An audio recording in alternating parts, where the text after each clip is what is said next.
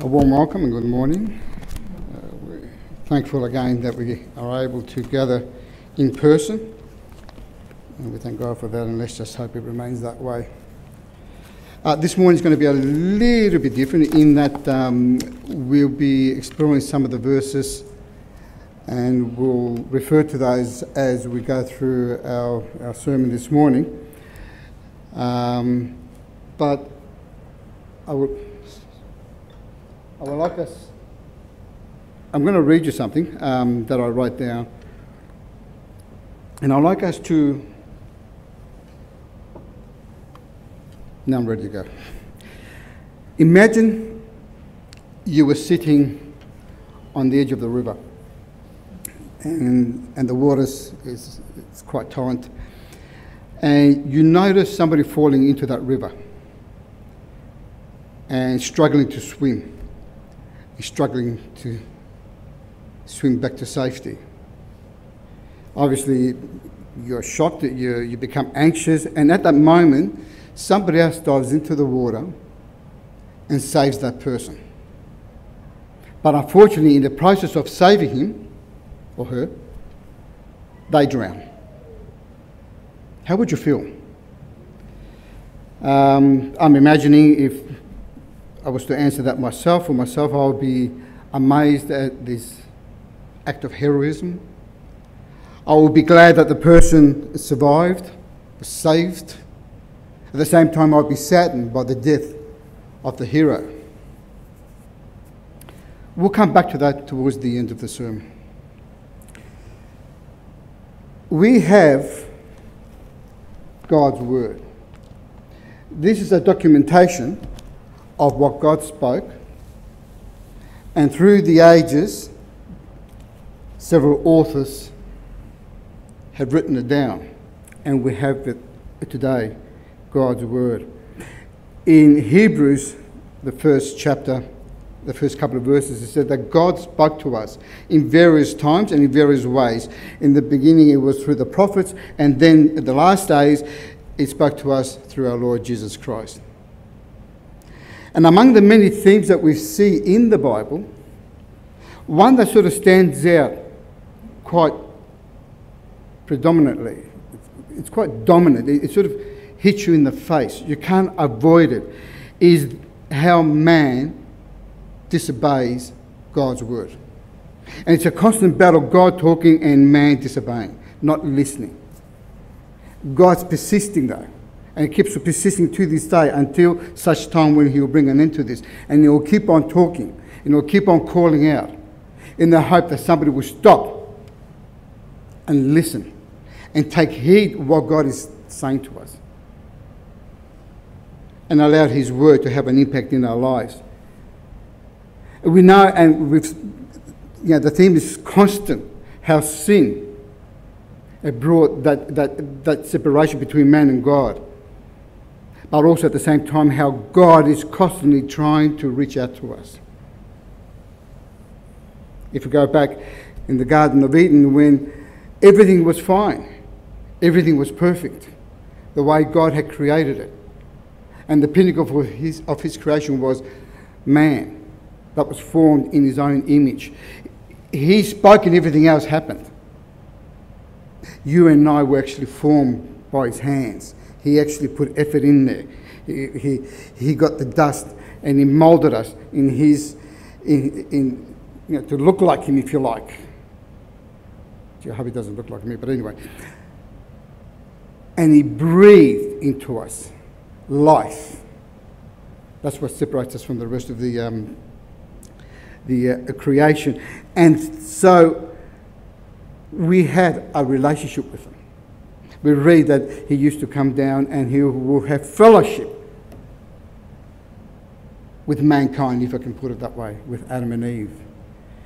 And we know because of sin, because Adam did disobey God, Eve was tempted, and God's honour was offended, and that created the separation.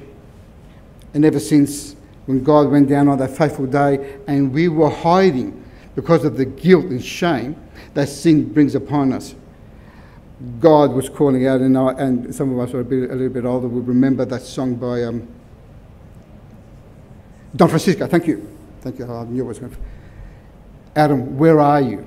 And that calling still resonates to this day, because God is constantly calling out to people in every which way. He's calling today.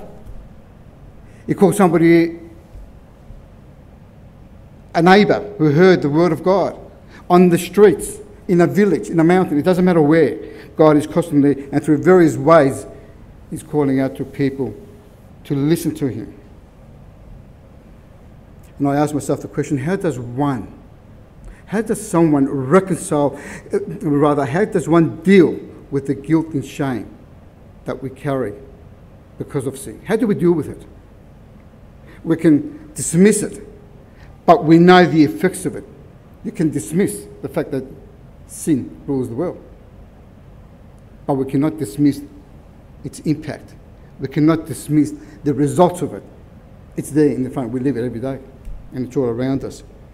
How do we reconcile and restore that lost relationship that we once had back in the Garden of Eden? And you look at yourself and you think, how can I come in the presence of God in the sinful state that man is? We can't. It's simple as that. And we never will be able to. The Bible, God's Word, takes sin very, very seriously. And I thank God for His Word, because I wouldn't have been aware of it. I'll be trying to rationalise what's happening here and why things are happening the way they are, and why through the history of mankind we have all these wars and troubles and hatred and killings and jealousies and you can add to that. Well, now I know why. If I'm willing to open up my ears and my eyes to listen to what God has to tell me and to tell me why this is happening. This is why God gave us His Word, to help become aware of our fallen state. And sin is not like, we often tell our kids, you did something wrong, that's a sin. But sin is more than that, more than just doing something wrong. It came as a betrayal of God's trust, of not trusting what He tells us, of not listening and accepting what He's telling us, denying that what He's telling us is the truth. Sin is what brings us into a state of alienation with God, our Creator. And as I said before, man demonstrates this on a daily basis, and will be none the wiser if it wasn't for God to tell me, listen, open up your eyes, this is why these things are happening around you. And we'll be none the wiser because He sent the Holy Spirit that, as Jesus said, convicts mankind of sin.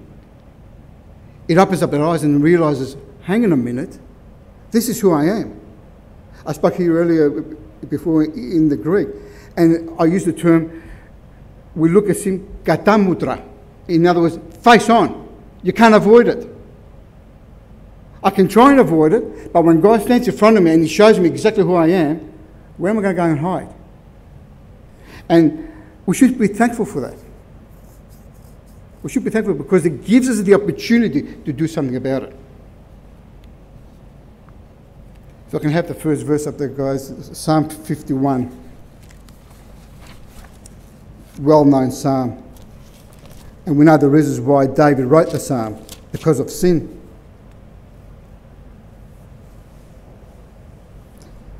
Have mercy upon me, O God, according to your loving kindness, according to the multitude of your tender mercies.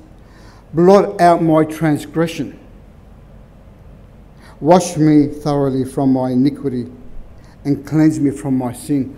See, and this is a classic case. David, it's very hard to rationalise, but did he know that what he did was quite wrong? Or did he just dismiss it? Yeah, okay, it's not that bad or whatever. Isn't this how we rationalise things in our lives sometimes? And then comes Nathan and says, man, You are wrong. You have offended God. You have sinned. And what was the response? And this is what's important. How we respond to God's word. How do we respond when God reveals to us? Hey, be careful. Sin is knocking at the door. David was touched by this. He didn't try to excuse it, but he fell on his knees and he prayed to God, which shows another thing, God's mercy. He knew that he was at God's mercy. In another instance, he says, I'd rather fall at the mercy of God rather than the non-mercy of men. He knew that at God he had a chance to survive. At the hands of men, none. We remember Isaiah, and you'll read that in chapter 6 of his book. When Isaiah, he didn't sin. He was just a man trying to do God's work, being a prophet. But he finds himself standing in front of the glory of God, and you'll read that in chapter 6, and the scene opens, and there we see the throne, the glory of his holy God. And there was Isaiah. And there's this you and me just standing in front of God's glory and thinking, wow, woe is me. For I'm a man of unclean lips. I'm done. I'm kaput, if you like. I'm dead. How can I survive this? But God's not here. As Jesus said, I did not come to condemn the world, I came to save it. And God does an act there with the angel, picks up the coal and he burns it as a mark of cleansing to make us right to be able to stand in front of God. The problem of sin is, as Paul tells us, it's global. Nobody's immune to it.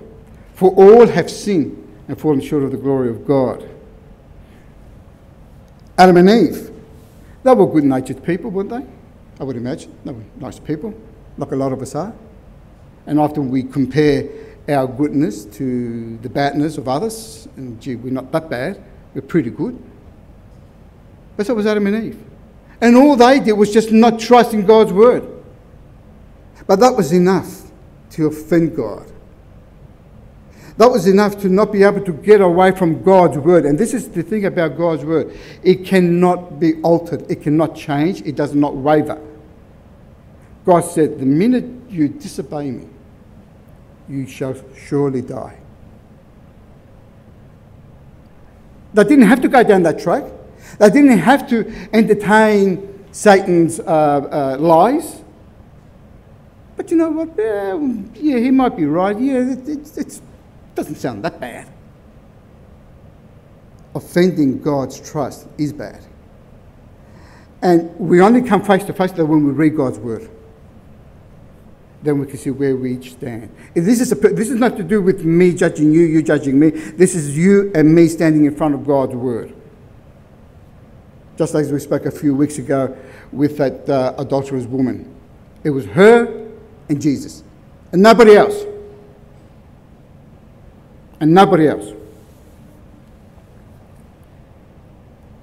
If you were to study Romans chapter 6, 7 and 8, it's interesting, and it take the time. I know it can get a little bit complex at times, but Paul there almost, I'm not sure if the terminology is right, but personalises sin as an entity with power, and it's true because Satan is the father of sin. And it talks about a waging war that we have within us, even as Christians, that our bodies are subject to sin. And there's a constant battle between what and this is why Paul says, I know what's right, I want to do what's right, but I don't have the ability to do what's right. I'm done, I'm gone. How am I supposed to, what a conundrum. How am I supposed to survive now? When my body says go this way and my mind says go that way. But he finds a way, because God revealed to him that in Jesus he has victory. And it's interesting because he says, and do not Did I read that down? Yeah. And do not let sin reign in your mortal bodies, and do not obey in its lust, and do not present yourselves as instruments of unrighteousness. Now, in the Greek, it's a verb which is a continuous thing. Let's not think that, okay, yeah, I came to God, I believe in Jesus, He died for my sins, that's it. I'm saved now. Your soul, the spirit is saved. It understands exactly what's going on. But then you've got the battle of the flesh pulling one way, and it's a constant battle. And Paul says, just be careful. Just be careful, because this is the war that is raging within you, and you need to be aware of this.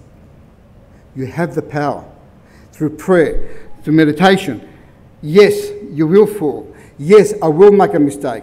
Yes, I will stumble. But as I said, God always provides a way of reconciling that. Because if we say we are with our sin, we're liars.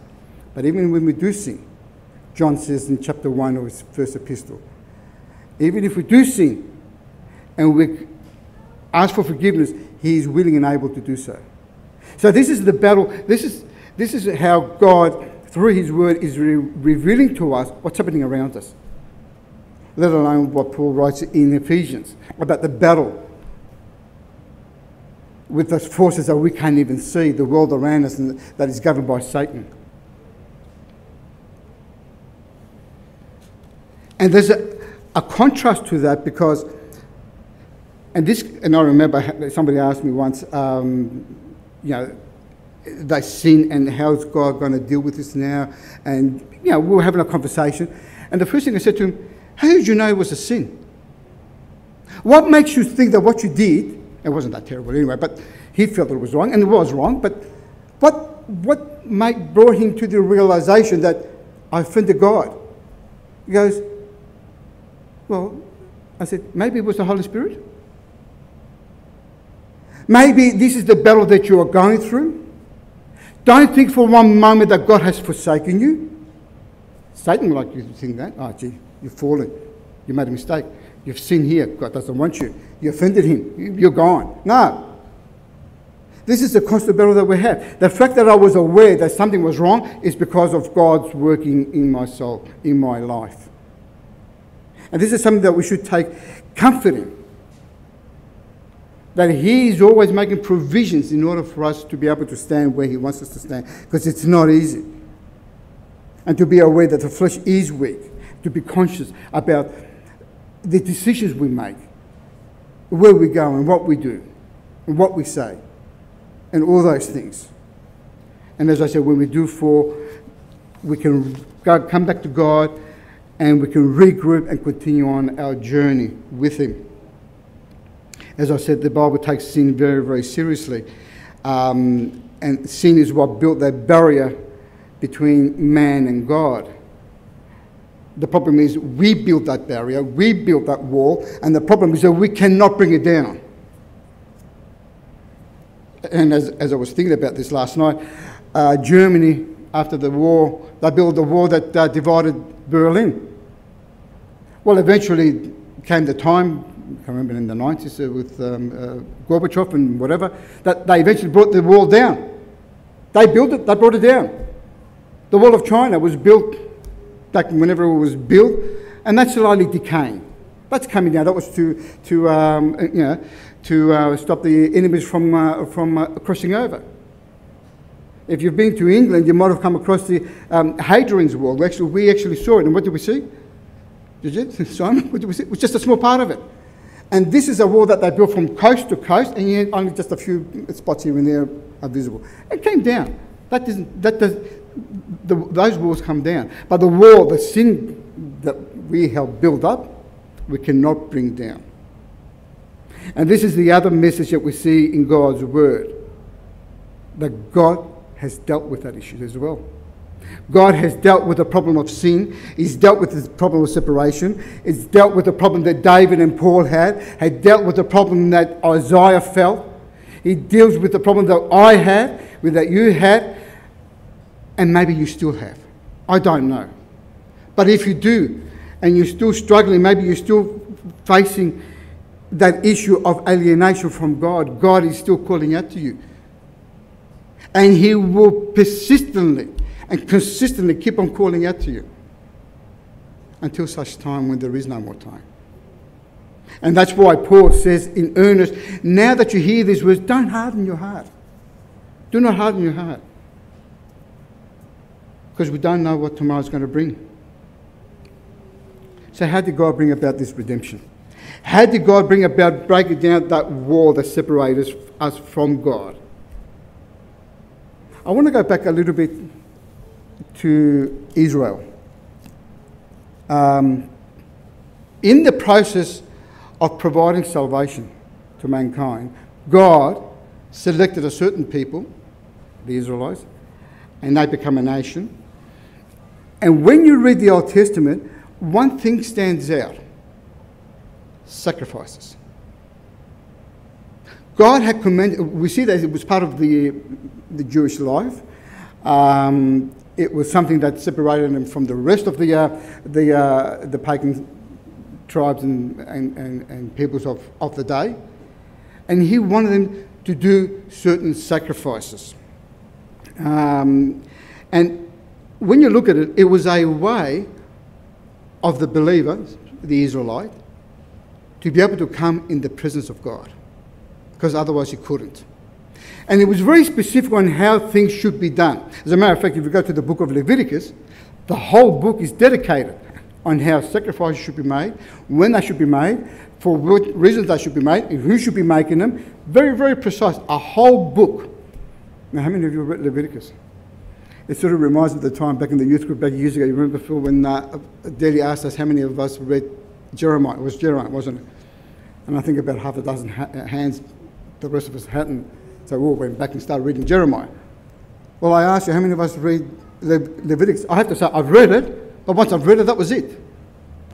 And when I went, last night I went back to it and I was looking, and I saw, my goodness. All that God had commanded within Leviticus, and this is not the time to, I mean, it would be nice at some stage. Maybe we can do that next month when the Jews celebrate Kippur. Nick, I'm looking at you because you know this. Yom Kippur, yeah, when they celebrate the Day of Atonement. See, the whole purpose for the sacrifices was the atonement. Atonement. We'll come to that in a second. And as I said, the sacrifices weren't new to the Israelites. We see Moses going to Pharaoh and says, listen, can you let my people go into the wilderness so we can offer sacrifices? So it was something that they were doing. It wasn't documented, but it's something that they were doing. We can even go further back and we read that Cain and Abel were giving offerings and sacrifices from back then. But we can go even further back in the Garden of Eden, where we see, I believe, the first sacrifice ever done. When after Adam and Eve sinned, and they were, the guilt and the shame forced them to hide from God, God says, listen, come out of hiding. I will cover you and cover your nakedness, your shamefulness. I will cover it. So there we see the first sacrifice. And now we come forward and we see the commandments that God gave to the Israelites to perform these rituals. And when you think about it, the Israelis were in a miraculous way freed from Egypt. So they were refugees. When they were going through the desert, and they were there for 40 years, on their way to where God had promised them, despite all the problems that they created, and again they disobeyed and all these people, but God had persisted because He's true to His word. You will get to the land of Canaan. You will get to the promised land if you obey my word. So whoever obeys my word will be there. That's it. The rest of us is hard task to obey His word. So he grabs this bunch of refugees, if you like, and then after that he starts giving them commandments. This is what you should do. This is what you shouldn't do, and in some way reflecting God's moral character onto His people, that separated them from everybody else around them. and that this one true God that saved them out of the bondage of Egypt has done these marvelous things with his people, and they're on their way to where God had promised them that they will finally rest.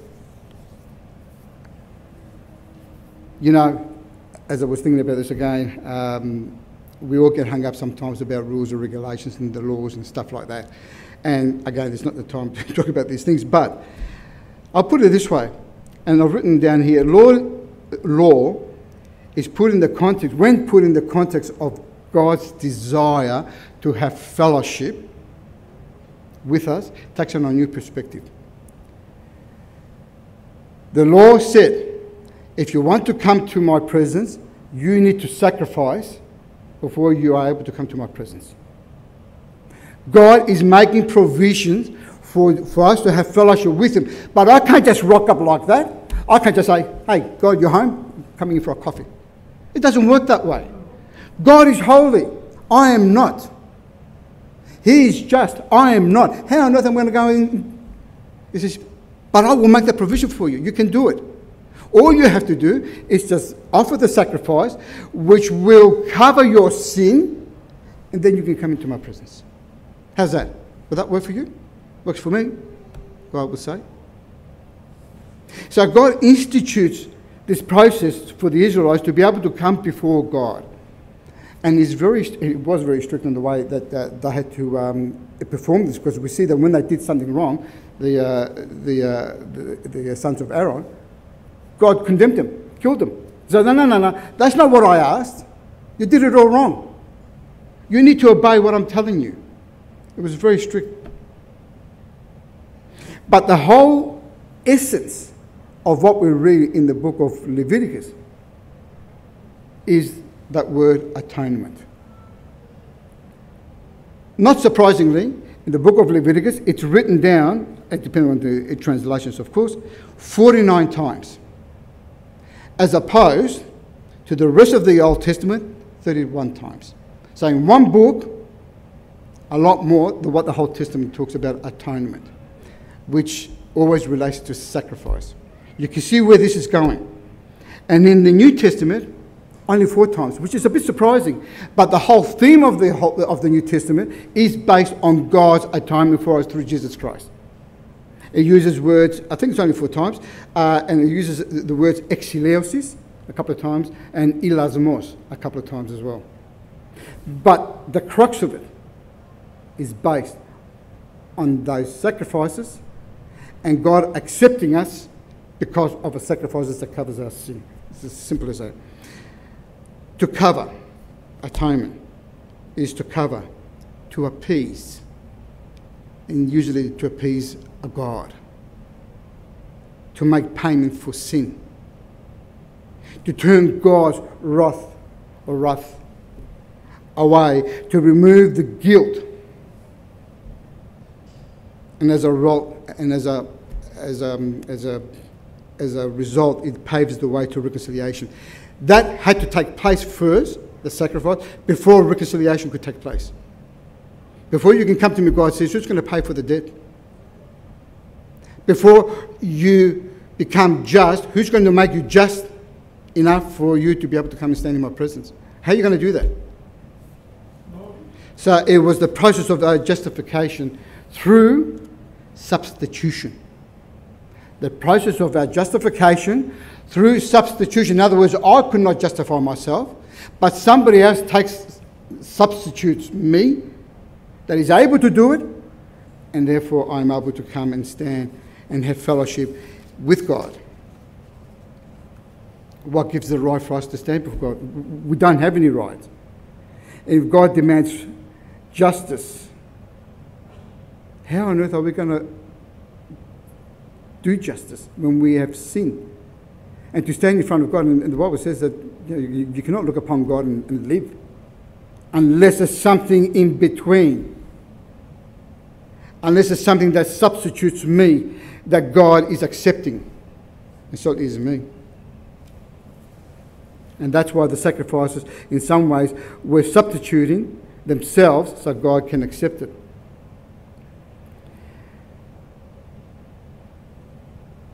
all of what took place, and can we have the next verse, please? All that took place back in the days. That's why I say that, you read Leviticus, you read it once and that's it. But you read, and everything that God has commanded points to one thing. And Paul writes about this. In 11:14, is that right? Yep, here we go. And every priest stands ministry daily. 14. For by one offering he is perfected forever, those who are being sanctified. But the Holy Spirit also witnessed to us, for after he has said before, this is the covenant that I will make with them for those days, says the Lord. I will put my laws into their hearts, in their minds I will write them, he says. And as their sin and their lawless deeds I will remember no more. Now there is a remission of these. There is no longer an offering for sin. So what they were doing, they had to do this constantly. And as I said, it would be nice at some stage to do a bit of a study on what actually transpired through all of those different sacrifices. And they had to do it, constantly, and especially the Day of Atonement was once a year, which is celebrated in the Jewish community in September. But the whole idea was that Christ now does it once and for all.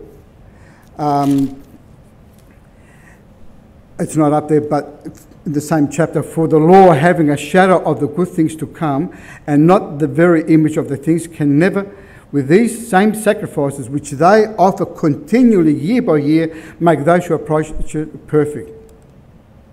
And then it goes on to say about if the blood, the sacrifices, can't really take the sin away. But it was a process of being able to make the sinner, the Israelite, to be able to come to God at the tabernacle or at the temple later on. But those sacrifices, our Lord Jesus Christ's sacrifices, paves the way to reconciliation. If we can have the next verse, please, Romans, and we started reading this before.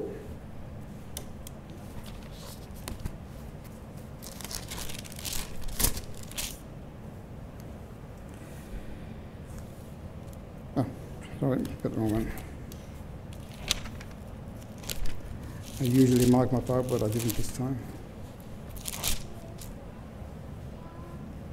For all have sinned and fall short of the glory of God. Being justified, and this is where those sacrifices came in, justified freely by his grace through the redemption that is in Christ Jesus, whom God set forth as a propitiation. There's another word for atonement, for covering us, for replacing our sin. By his blood, through faith to demonstrate his righteousness, because in his forbearance God had passed over the sins that were previously committed, and to demonstrate at the present time his righteousness, that he might be just, and the justifier is the one who has faith in Jesus. So the sacrifice takes place first, then the reconciliation happens, then the atonement happens. Jesus now is our substitute. He covers us. He has deflected God's wrath. On that cross, when Jesus died, he suffered the wrath of God. He suffered the death and the pain and the indignity upon that cross. He suffered to the point where he couldn't bear it anymore. He suffered alienation, albeit momentarily, from his Father. Eli, Eli, lama sabachthani. Oh God, why have you forsaken me? When you think about it, what he did for us, that he has suffered so much that he became ill. This is what we should be doing. This is what we should have suffered.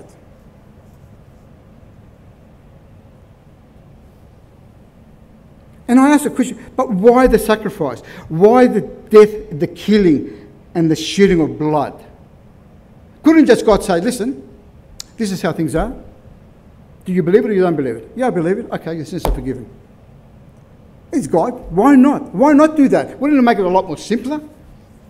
Why did he have to go and see his son be slaughtered like a lamb? There's certain godly principles that we cannot avoid. Paul says that without the sacrifice, which involves death and blood, there is no remission. It has to be paid for. It can't just be paid by words. There's a debt. You can't say, go to the bank and say, listen, I owe you so much money, but you know what, how about we just let it go? If they're good enough, they might be, but I doubt it. And there's another principle. We read that in Hebrews as well, that for every, Paul says that for every transgression and disobedience, there's a just reward. We can't avoid it. It's the law of life, if you like. Debt needs to be paid. The wrong needs to be corrected. It's not enough to say, I just forgive. Wouldn't that be diminishing? Wouldn't that be diminishing the power of sin? The destructive power of sin? Wouldn't that be going against? But God, you said, if you disobey, you shall surely die. You know, we humans, we don't like it when there's injustice made. And we demand from the governments, from the laws, that the justice be made because, he did this wrong and they shouldn't get away. How many times have we read the newspapers and we read about things and we always say, you shouldn't be getting away with this? We demand justice. And none of us are just to demand justice, but we do. Because that's, we want some law and order, which is fine. But what about God? What about God? Without recompense, without somebody paying the debt will always remain. Sin brought death and suffering. Don't you think that it requires suffering and death to compensate? An eye for an eye, if you like, a tooth for a tooth. And that's exactly what happened. But through sin, death and suffering came upon us. And then through the grace of God, for the love of God that gave his only Son upon the cross, who suffered and then died. But it doesn't stop there because the victory, that was paid. The debt was paid. Okay? That's paid off. That's fantastic. What's the next step? Payment has been done. Justice has been served. How do we know that? Through his resurrection. The reason why God resurrected Jesus is to say, now that the debt has been paid, you have been justified. Paves the way for you and I to be able to go to God. That's why Paul in Corinthians, and we read this at every funeral, "O death, where is your sting? O Hades, where is your victory? The sting of death is sin, and the strength of the sin is the law. But thanks be to God." And indeed, thanks be to God, who gives us victory through our Lord Jesus Christ. And that was made possible, as I said, through his resurrection. And here's the paradox. Jesus didn't have to die. Did he? What did he do wrong? He didn't do anything wrong. Jesus did not do anything wrong. He did not deserve to die. And what was he going to gain? He doesn't need anything. If we take it, in our human way, our rationale. Does he need anything? Is he missing anything? This is God. But such was his love for his creation. Yes, he, if you like, misses us. He wants us to come back home. He wants us to have fellowship with him. He knows that we can't do nothing to gain his favour except for accepting his Son, who is our atonement. And I think I've missed a verse. Can you tell me what's the next verse up there? I think it was quite important.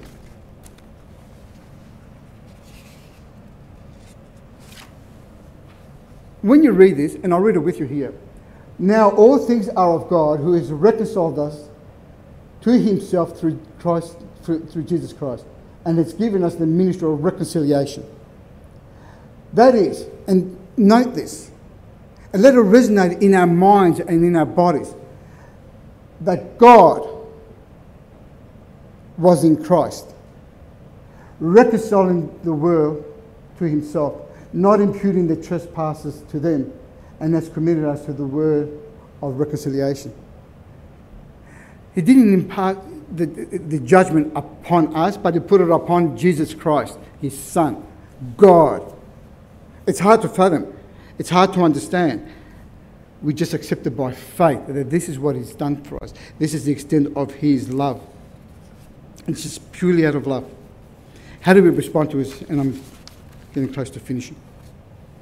When we stand at the foot of the cross and we sing those wonderful hymns, and we stand in awe and wonderment for the love that he has shown us, and we love him for it.